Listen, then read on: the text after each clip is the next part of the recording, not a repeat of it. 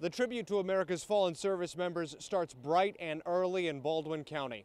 The 9th annual Memorial Day flag relay started at 2 locations in Baldwin County, one in Daphne, the other here at the intersection of the Beach Express and Highway 59.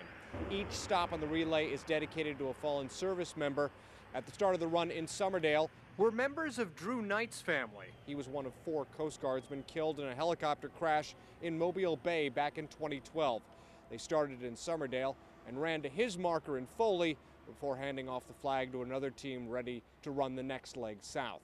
This run paying tribute to fallen service members and also trying to raise money for the Veterans Cemetery in Spanish Fort. In Baldwin County, Chad Petrie, WKRG News 5.